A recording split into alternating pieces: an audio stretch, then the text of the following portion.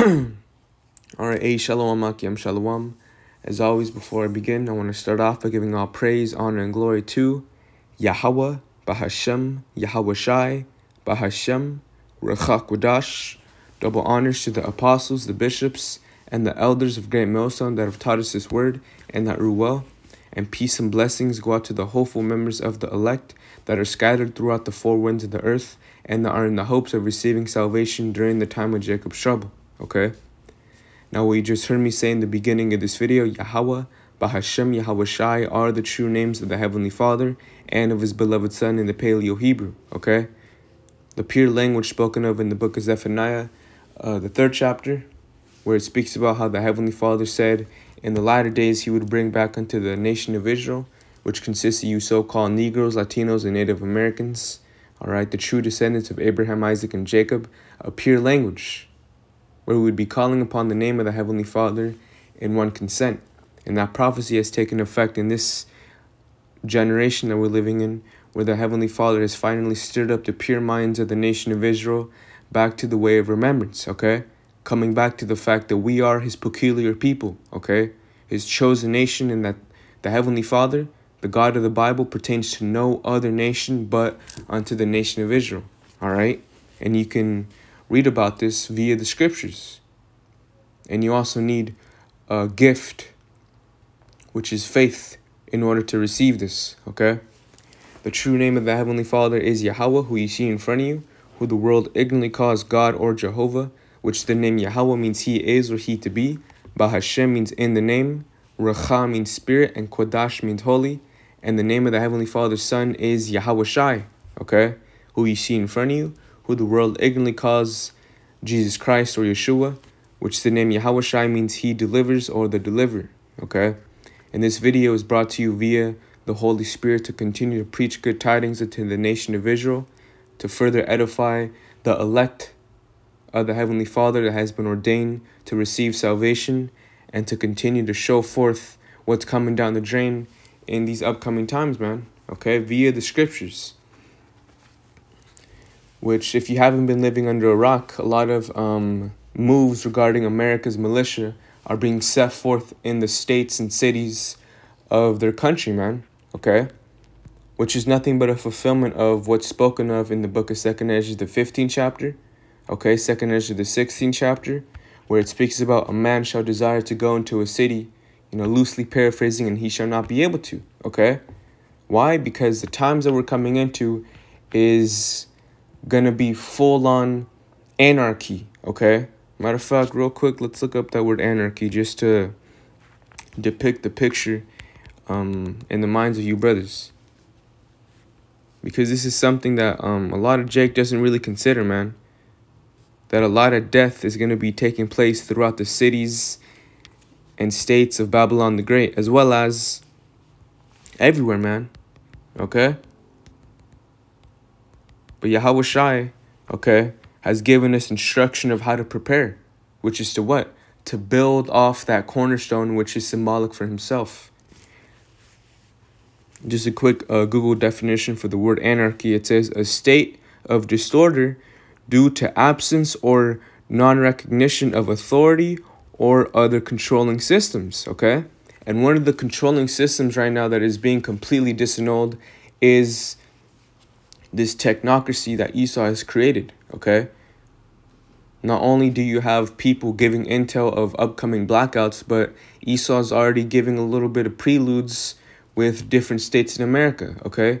Case in point, Oklahoma, okay? You have a couple brothers down there that testify that a lot of, excuse my language, but shit's hitting the fan, man, okay? And people are going to be in a state of complete pity, man, okay? Pitiful case is going to be upon everybody that doesn't come in the name of Yahweh, Bahashem, Yahweh Shai, and isn't preparing their house for what's coming down the pipe, okay? But that's why us Akim do these lessons, okay? To show you what's coming down and how to spiritually prepare, okay? Which, the title of this lesson is Set Thine House in Order, okay? Because we're coming into a time where, just like Yahweh Shai said in Matter of fact, let me grab that. In Matthew's the 24th chapter, man. Okay? A time that is going to surpass everything that happened in history.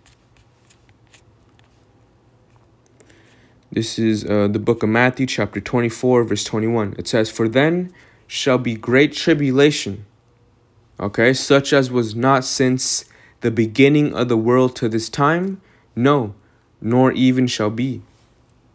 All right, and Yahweh Shai in the scripture was first and foremost referring to 70 AD. All right, but you can also liken this to the future judgment that's going to be set forth in the time of Jacob's trouble, okay, which is, like Yahweh Shai said, man, it's going to epitomize everything that happened in the past. Reading it in the NLT, it says, for there will be greater anguish than at any time since the world began, okay? It's going to epitomize the judgment that happened during the time of Noah, okay? Where 8 souls were saved.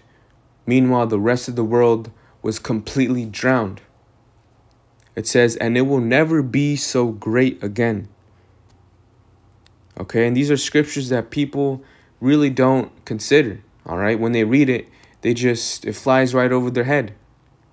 These are scriptures that should really get the gears in your mind to start spinning, okay? Like, okay, a time where death is going to be everywhere, is going to, you know what I'm saying? This is something that should really put that sense of fear in you, man.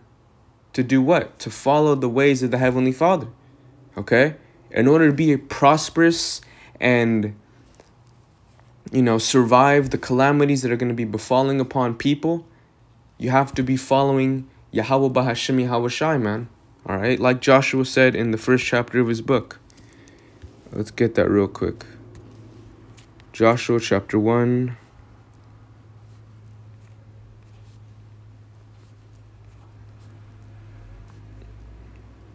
Starting at verse 7. Okay, it says, only be thou strong and very courageous, that thou mayest observe to do according to all the law which Moses my servant commanded thee. Okay? And what is the law symbolic for? Well, the word of the Heavenly Father, man. Okay? And according to John, the first chapter and the 14th verse, all right, the word was made flesh, which is a representation that Yahweh Shai is symbolic for the word, man. Okay? Following after Yahweh Shai and following after the footsteps that he took. Okay? Carrying that same mindset.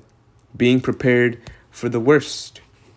All right? And something that the beloved Elder Mawatazak out here in the California camp always says, stay ready so that you don't have to get ready, man. Okay? And a lot of Jakes are going to be scrambling in those times to look for the prophets. Okay?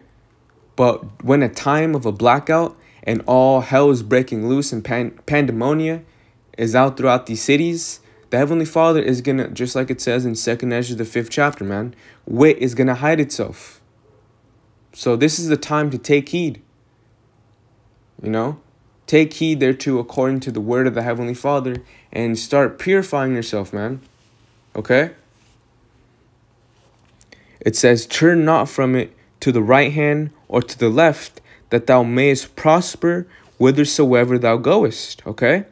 And this is the time that we're coming into, man, where we're wholeheartedly going to be leaning upon nothing else for provision but Yahweh wa Yahweh Shai. Okay? And that's why the Heavenly Father is putting us throughout this, you know, since the time that you came into this truth, this purification process, to take out those impurities and start getting the understanding that we have no power, okay? Our power comes from on high, which is the Heavenly Father and His Son, Yahweh Shai. Verse 8, it says, this book of the law shall not depart out of thy mouth, but thou shalt meditate therein day and night. Okay? Always having the scriptures at the back of your head as you continue to conduct yourself, man. Okay? Because when the time hits, you're already exercising, you know, that weapon of warfare. Okay? Always, you know, putting yourself in the way of remembrance of what our forefathers had to go through, you know, and having that, thought in your head that all of our forefathers had to go through a state of persecution, okay? The times that we're coming into isn't nothing new, just like Elijah. When there was a famine, if I'm not mistaken, a famine in the land and it wasn't raining, Everyone was in a pitiful case. But what was Elijah doing? He was leaning upon the Heavenly Father for his provision, man, okay? And those same miracles that were bestowed upon him, guaranteed, are going to be showed upon us in these latter days, man. Okay? All you got to do is, referring back to the title of this video, set thine house in order. Okay? It says, but thou shalt meditate therein day and night, that thou mayest observe to do all that is written therein. For then thou shalt make thy way prosperous, and then shalt thou have good success. Okay? Reading it in the NLT, it says, meditate on it day and night, so you will be sure to obey everything written in it. Okay? Only then will you prosper and succeed in all you do. Like I was saying, this is something that we exercise on a daily basis, man. Okay? Always referring back, referring to Romans, the 15th chapter and the 4th verse, Understanding that the things that were written aforetime, which is the entirety of the scriptures, were written for our learning, okay? To obtain this hidden wisdom that the Heavenly Father has bestowed us with, and, getting used to having it at the back of our hand, man. All right? So from there, let me grab 2nd Ezra, the 14th chapter.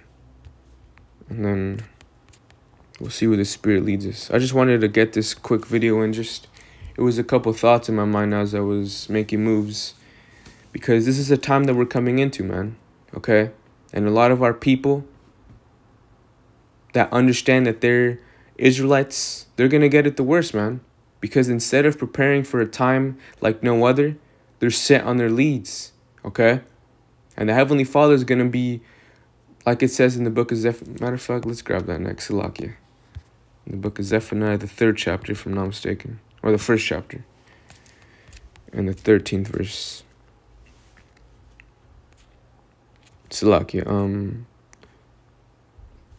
Zephaniah 1 and 12. It says, and it shall come to pass at that time, all right, the time of Jacob's trouble, where the Heavenly Father is going to truly test your characteristics, whether or not you're going to be leaning upon him, or whether or not you're going to be leaning upon the power of Egypt, okay? That I will search Jerusalem with candles and punish the men that are settled on their lees, okay? Those that are going to be caught asleep, all right? Just like Yahushua said in, Mark the 13th chapter, Matthew the 24th chapter, Luke 21, okay? To take heed, watch, and pray, okay? Because if you don't follow those, morals, guess what? You're going to be caught up with these affairs. And at the end of the day, when the Heavenly Father starts searching us with those candles, he's going to catch you sleeping. And at the end of the day, you're going to be left here, okay? And you're going to have a first-class seat ticket to the lake of fire, man. It says, Salaki, reading it from the top again, it says, and it shall come to pass at that time that I will search Jerusalem with candles, and punish the men that are settled on their lees, that they in their heart, Salaki, that say in their heart, the Lord Yahweh will not do good, neither will he do evil, okay? And this is ultimately the mindset of our people. Ultimately, they don't have the vision, which is symbolic for the prophecy of what's coming down the pipe, man, okay? A lot of our people, like it says in Isaiah the 30th chapter, man, they love captivity, So from there, going back to 2nd Ezra, the 14th chapter, starting at the 13th verse, it says, now therefore set thine house in order, okay, and reprove thy people, comfort such of them as be in trouble, and now renounce corruption. All right. And this is something that, brothers and sisters do on a daily basis, man. Not only being vexed in our spirits of the filthy conduct of these people, but just like it says in Ezekiel 9:4, man. All right. The people that were exempt from judgment and got the mark, which the Hebrew word for mark is thawa, in their foreheads, was those that were sighing and crying and pouring out their complaints unto the Heavenly Father of all the abominations that were being done in the midst of Jerusalem, man. Okay? And we're following in that same stead. Doing the exact same thing, excuse me, doing the exact same thing in the city of America, man, where complete wickedness is everywhere that you turn. All right? Verse 14, it says, let go from thee mortal thoughts. Cast away the burdens of man. Put off now the weak nature. All right? And this is the time that we're coming into, man. All right? We're full on going to be working out our salvation with fear and trembling. Okay? Walking on faith and trusting in the Heavenly Father that He preserves us from this said judgment. Okay? This is the time that we're coming into, man, where we're all going to be working out our own salvation. All right? There ain't nobody that can hold your hand in these times. It's on you to prepare yourself and get ready for what's coming down the pipe, man. Because like it says in the book of Ezekiel, I think the 14th chapter, if I'm not mistaken, or 12, ain't nobody going to help you out, man. Okay, but the Heavenly Father. And if, okay, you're doing the right thing. This is Ezekiel chapter 14. You know what? It might be the 12th chapter. No, Salaki, yep.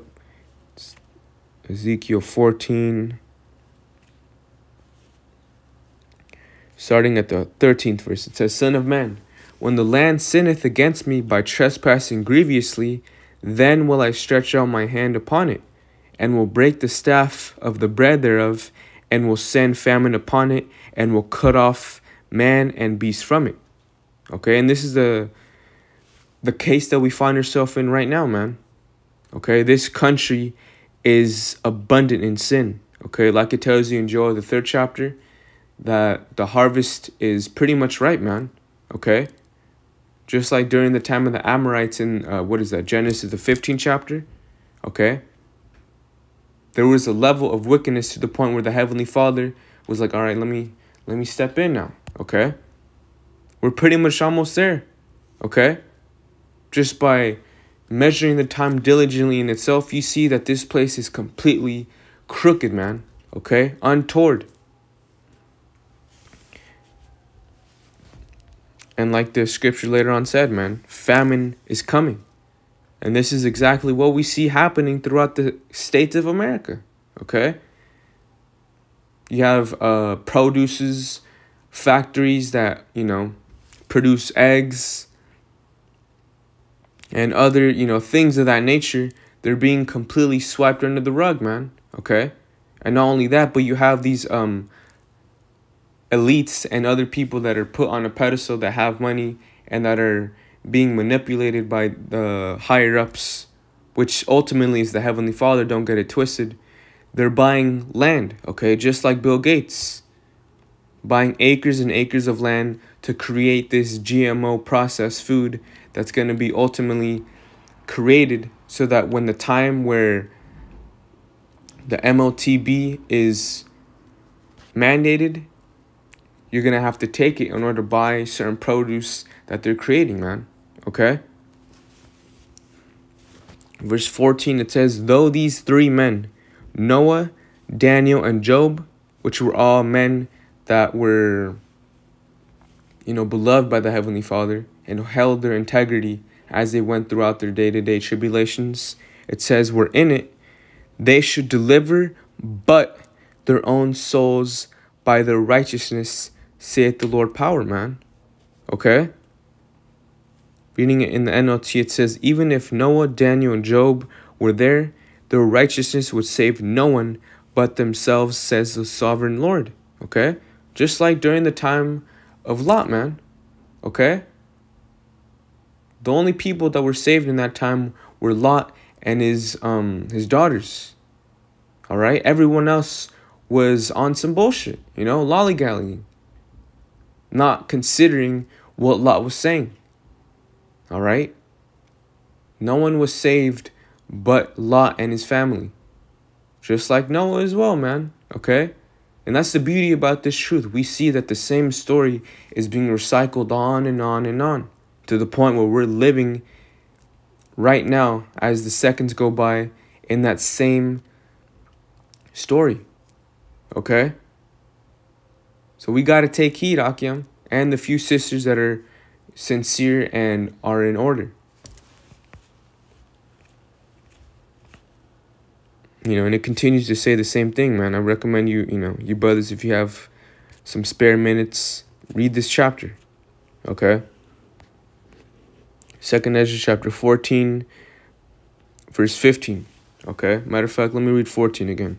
It says, "Let go from the mortal thoughts, cast away the burdens of man, put off now the weak nature." Okay?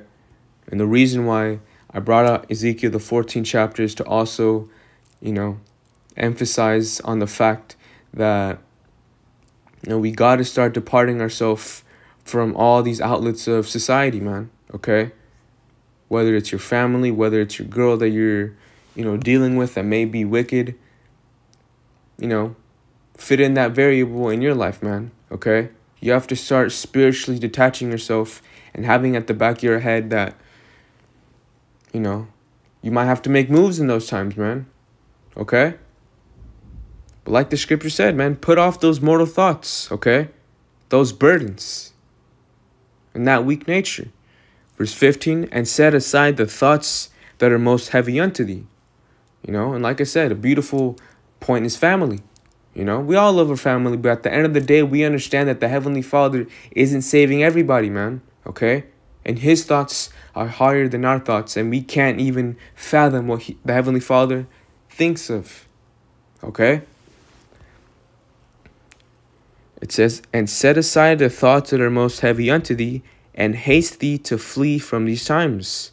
For yet greater evils than those which thou hast seen happen shall be done hereafter." All right, and this is during the time of Ezra, when he was living throughout the Medo-Persian Empire. Okay? Verse 16 again, because he pretty much regurgitated, Yahushua pretty much said the same thing, man. Okay? It's going to be a day like no other, where great tribulation is going to, it's going to make everything else that happened in the past look like a walk in the park, man. Okay? Verse 17, it says, "For look how much the world shall be weaker through age, so much the more shall evils increase upon them that dwell therein." Okay? Point blank, man. And that's the time that we're coming into. So set your house in order and continue to follow Yahweh Bahashim Yahushai. Matter of fact, let me grab Luke, the 6th chapter, and then we'll close from here. Luke chapter 6, verse 47. It says, "Whosoever cometh to me," and this is Yahushua speaking, "and heareth my sayings, and doeth them, I will show you to whom he is like." Okay? And like we were going into in, the book of Joshua, the 1st chapter, by taking heed to the commandments and the law, which is symbolic for Yahushua, this is what you're likened to.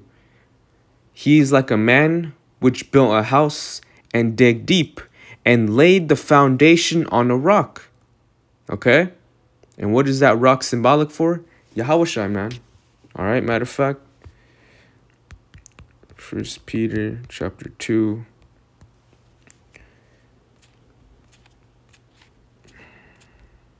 Matter of fact, it's a little more up, Salaki. 1 Peter chapter 2, verse 6, okay? Yep, it says, "Wherefore also it is contained in the scripture, Behold, I lay in Zion a chief cornerstone, elect, precious." If you've been following along, this is symbolic for Yahweh Shai. All right, and the scripture that's being referred here is Isaiah the 28th chapter, where it says the exact same thing. And he that believeth on him, matter of fact, I'll read it again. Behold, I lay in Zion a chief cornerstone, elect, precious, and he that believeth on him shall not be confounded. And that's what our house, first and foremost, is being built upon, man. That chief cornerstone.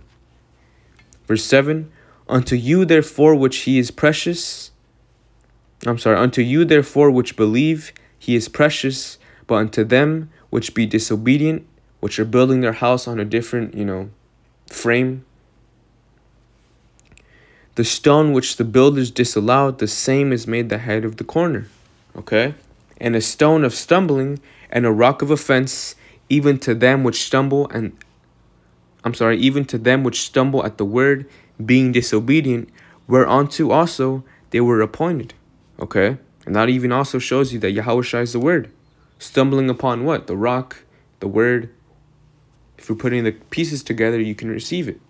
Okay? But that's what we're building upon. Yahweh Shai, man. Okay?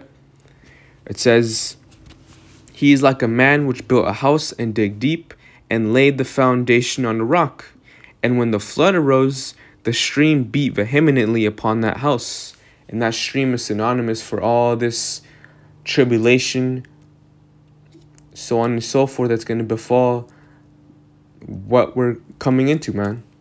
Okay? The famine, calamities, all that is happening. All that is being orchestrated for that moment in time, man. Matter of fact, just to back up the point about the vehement waters, Isaiah 59.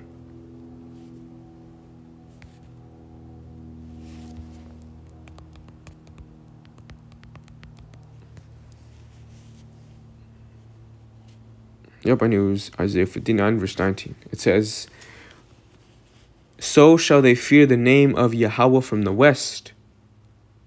And that's where we're at right now, man. We're in the west, doing exactly what it said, fearing the name of Yahweh B'Hashem Yahushai. And by fearing the Heavenly Father, guess what? We're starting to follow the principles of Yahweh Shai, okay? In order to get wisdom. It says, and his glory from the rising of the sun, when the enemy shall come in like a flood, all right, which is synonymous for that vehement water hitting upon the house, the spirit of Yahweh shall lift up a standard against him. All right? So if you're building upon that, if you're building your foundation upon that rock, okay, and you're coming up the right way, the Heavenly Father is going to give you that spirit to endure whatever you have to go through, man. Okay? That's what's going to get you throughout these perilous times that are ahead of us. And nothing else, man. Okay? When you consider what's coming down, there's no way in hell your own power can combat that, man. Okay? You have military troops that from little kids have been training their entire goddamn life to get busy on these so-called Negroes, Latinos, and Native Americans. Okay? And on top of that, you have AI technology, robots, dogs, things of that nature that are targeted to kill our nation, man. Okay? What do you think your penny little arms can do against that? The scriptures refer to our nation as being a worm. Okay? The only strength that we have is the Heavenly Father. And if you don't have that intimate relationship with the Heavenly Father, you're done, man. Okay? Point blank, end of discussion. It says, and when the flood arose, the stream beat vehemently upon that house and could not shake it.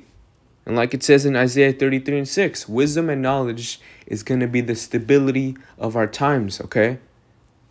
The strength of salvation and the fear of the Heavenly Father is his treasure.